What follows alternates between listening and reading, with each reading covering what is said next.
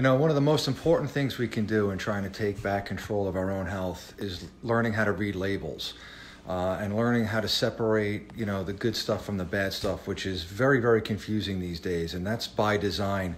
I'm going to just walk you through one product. We just did a workshop yesterday, and one of the main focuses of our workshop is to help teach people how to read labels and mislabeling and false advertising and just general bullshit.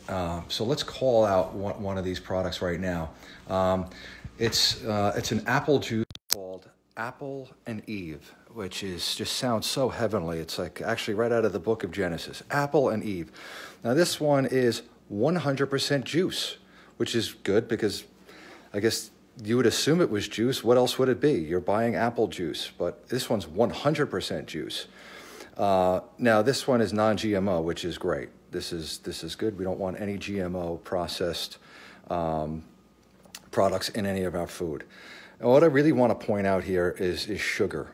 This thing is obviously marketed to kids. Kids love their orange juice. They love their apple juice.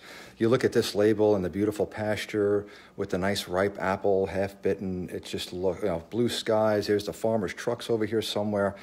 Yeah, this looks really good and wholesome. This looks great for my child. Now let's look at the label. This says, first thing we want to look at is serving size, right? That's key. The serving size of this is 8 ounces. Servings per container are 8. But right now let's focus on the serving size because all of the label information pertains to one serving. So the serving size for this is 8 ounces. Now what does an 8-ounce cup look like? I'll show you. This is an 8-ounce cup right here. Now that is not exactly a big gulp, folks. This is a very small cup. It's not even the size of a sippy cup. So in one 8-ounce cup of this juice, there are 22 grams of sugar. Now, I love how they measure sugar in grams, similar to cocaine, I guess. But I don't know what a gram is, and I never really did know what a gram looked like. But I'll tell you what a gram is.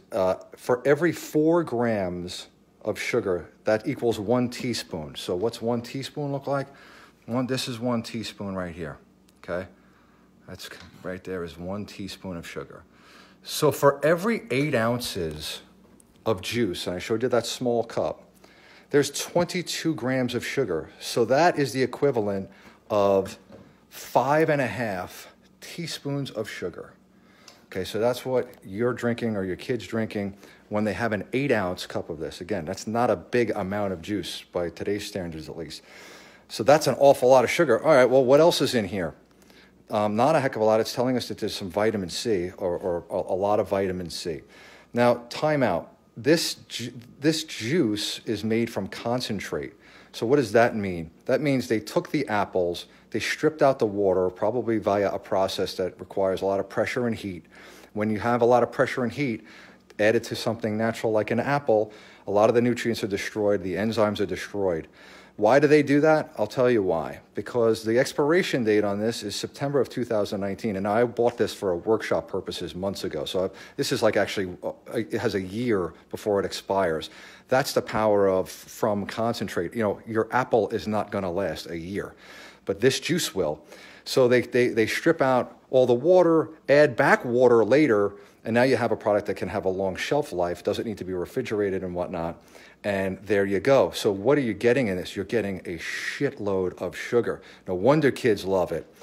You're not really getting much else. Now, you can argue that the vitamin C in here isn't even all that absorbable, given that it's kind of been stripped out and added back in a concentrated form. So I would argue that what you're really getting here is mostly sugar. It says it's got some ascorbic acid and malic acid. Those are things that are naturally found in fruit. Malic acid is naturally found in apples. So that's not anything particularly, bad. But look, it says, oh, no sugar added. Okay, you don't need to add any sugar when there's 5.5 teaspoons per 8-ounce glass. And I guess what sets this amazing product above the rest is that there's no artificial flavors or colors. Well, thank you very much. My take, and look at this. Now here, let's look at the label on the apple.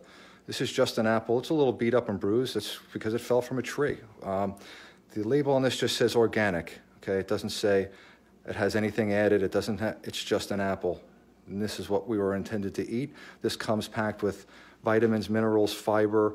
Our body is made to eat it. It's almost pre-digested. It requires almost no digestive energy for our body. It's basically, it's going to come right through, give us good water, give us good nutrients, and there you go. Cut up an apple, man, leave the juice behind. Peace.